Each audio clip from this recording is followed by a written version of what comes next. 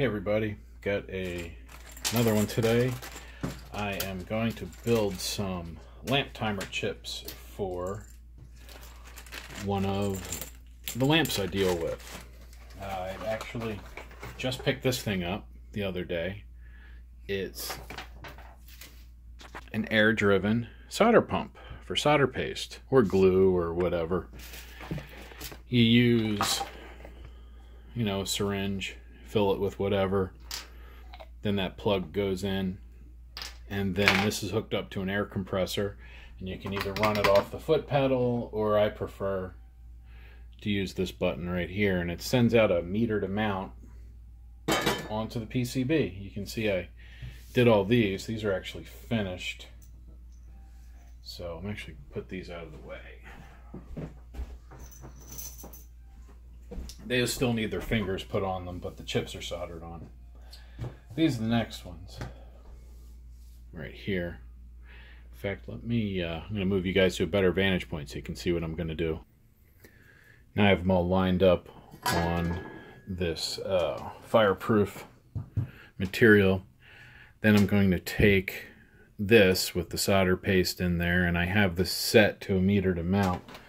So all I have to do, let's see, I'll start on this one, is I line up the tip with the pad, and I push the button, and then it puts out a little bit of air, enough to squeeze out some paste. You can see there is an air bubble in the syringe, but that's fine. And I worked out that this is just enough. I have it set to number 5 on the time.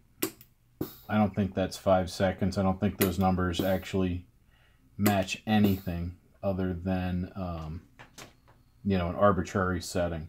There we go. You can see I just go to spot, and it blurps out. So, click. So I'm going to turn up the pressure just a little bit. Let's get a little more. I've run the time just a tiny bit more. There we go.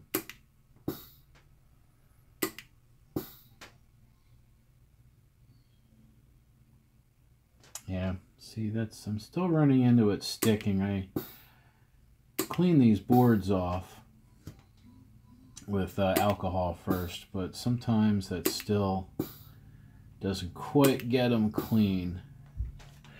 And I got that air bubble in the solder paste. I need to make an adapter for this so that I can use the syringes that the paste comes in.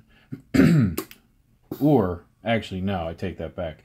I need to buy a tub of solder paste and then just load a syringe instead of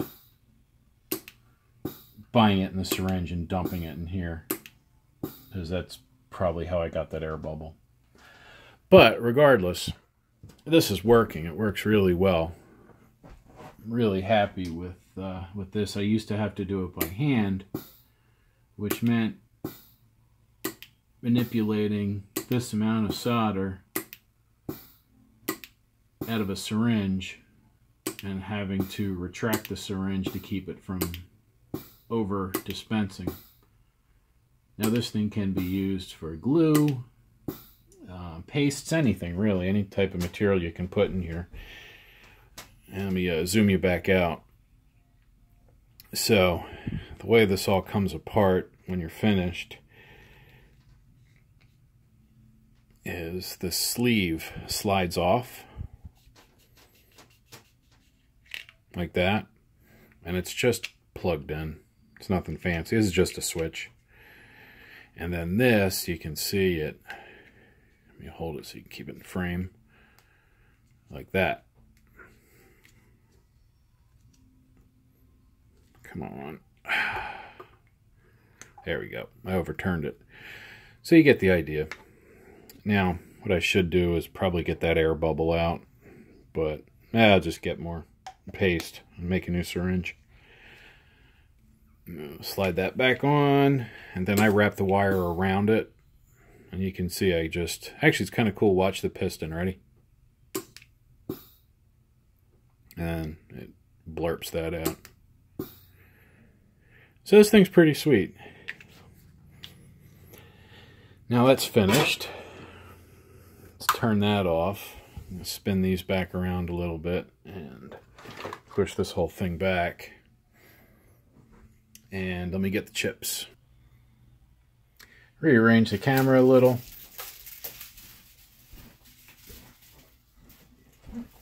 And let's get 10 chips ready.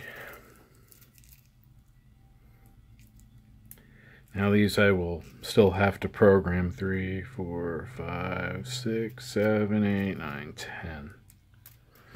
So I still will have to program these. But once I get this all done, the programming's pretty straightforward.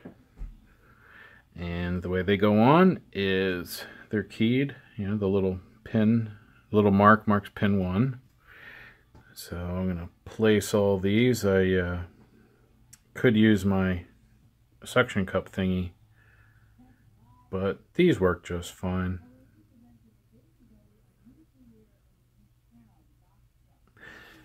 And by suction cup thingy, I mean this, you know, for picking them up. I think I need a smaller tip. Yeah. This tip pulls off and you can put different tips on it.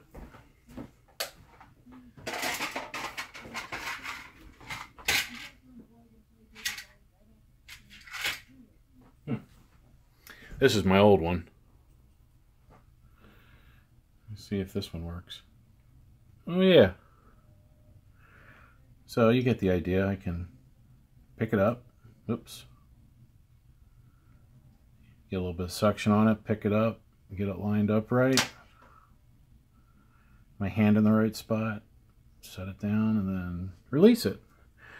Now I think, yeah.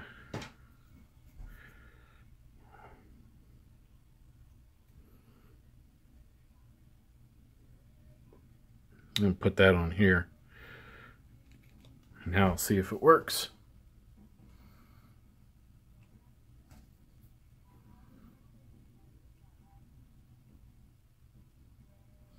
Yeah, it's not going on the end very well.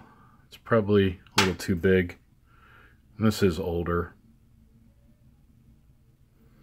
I actually might be able to use that dispensing machine for this. It does have a vacuum function. I forgot how well this little chintzy one worked. Let me flip these chips over.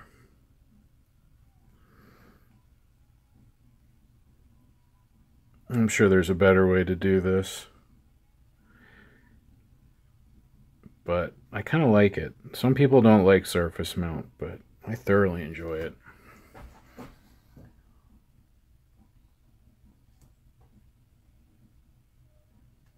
Oops. Until you do something stupid like that. Gotta get my rhythm back down for the inflate and deflate, or the pick up and drop off.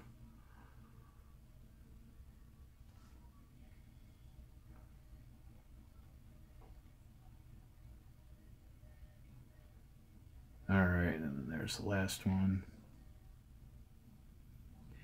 Yeah, see, I still think tweezers are easier for these, because then I can line them up and kind of pop them into the paste a little better.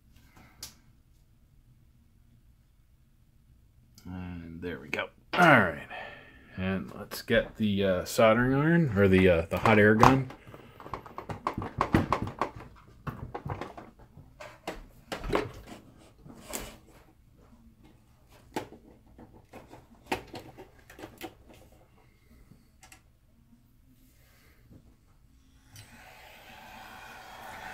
It's nothing fancy, just a, I don't know how you say that, IU, but good price, and it works really well. It gets up to temperature really fast. The solder melts at 250, so I'm going to run a little over 250. I'm going to run at 280, and that should melt quick enough. I don't want to cook the boards It's easy to do with hot air to overheat them. Alright, let's see, 265, 280. Alright.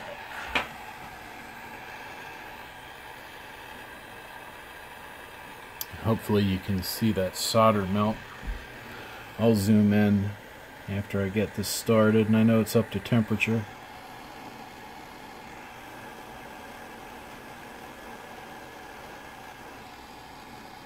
There we go. Actually, that air's a little high. Turn it down a little. Yeah, let's zoom in so that you can kind of see it better. Let's focus, yeah. See, I could tell the air was too high because it was pushing the chip. I don't want to push the chip. I just want the solder to melt. And then the surface tension pulls the chip into position.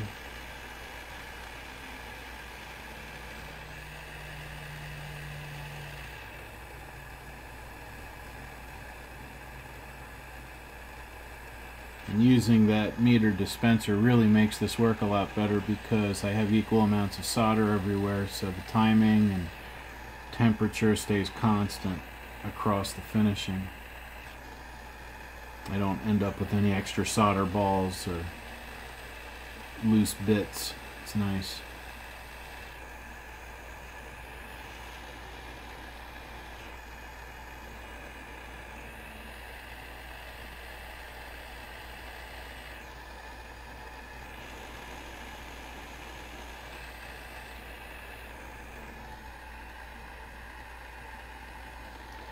Hopefully you can see on that one that it was crooked, and then after I got the solder to melt, it pulled it into position. And we're on the last one. Again, this is only a batch of 10. I build them about 10 or 20 at a time, depending on how many we need for inventory.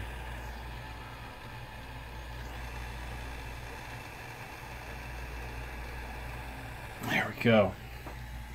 That's really all there is to it. These are a little hot. It's pretty cool. I designed the board. It's really just a clone of the original board. I simplified it a little for manufacturing. I only did a single-sided. I didn't do double-sided. It doesn't matter. These are using a one-wire Dallas, one-wire microchip protocol to talk to these chips to store runtime on lamps. So yeah, that's how I put those chips together. I'm going to go program them and then send them down to assembly. Thanks for watching.